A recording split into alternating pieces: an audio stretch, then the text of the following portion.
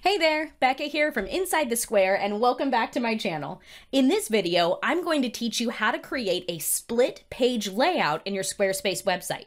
We're going to do this with an individual page section, so we show the image on half and the content on the other half of the page. We're also going to reset it on mobile so that the content will be on top of the image just as it's designed to be.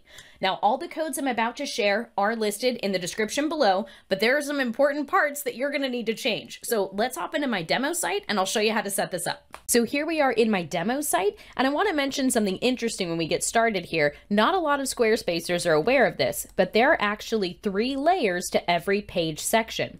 There's the entire page section itself, but that page section has a section background and a content wrapper. What we're going to do is make both of those take up half of the screen size and set them side by side. I also want to mention this code is specifically for anything larger than a mobile device, larger than 640 pixels in width. It will reset on a mobile device to have the content wrapper on top of the section background. Alrighty, so here's the code that we're going to use. I'm going to go ahead and copy this, and you'll see here, this is the page section we're going to apply this to. Let's hop into design and then scroll down to custom CSS. Now I'm going to paste the code, and you'll notice right away, nothing happens. That's because we need to isolate just this one section. I don't want this to happen to every section on my page, just this one right here. So in this sample code, I have data section ID, and we're going to replace that with the data section ID. I use a Chrome extension, a free Chrome extension, to grab this information. I'm not affiliated with them, but I'll link them in the description below. I've got the data section ID. Now here in my code, I'm just going to paste that here and paste it here.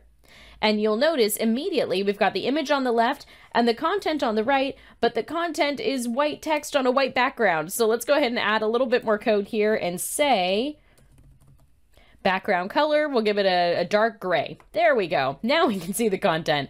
So we have the image on the left taking up half of the screen and the content on the right with its own unique background color. Now let's check out the full width version of our site here. Everything looks awesome. And if we hop into mobile view, you'll see that the text is now on top of the image. We're not getting that split screen difference, okay?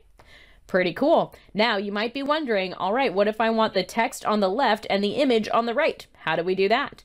It's a pretty simple fix. I'm going to grab this code right here that says margin left, and I'm going to move it up to the section background.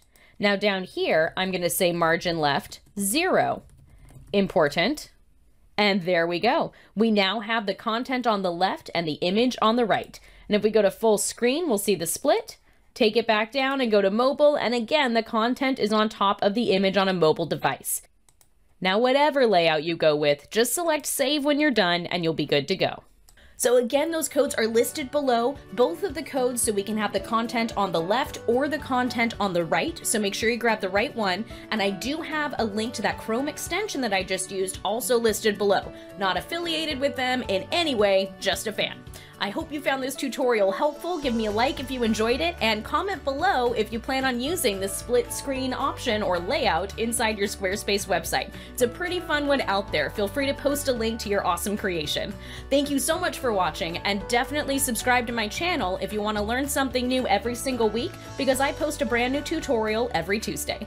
Thanks again for watching, and most importantly, have fun with your Squarespace website. Bye for now.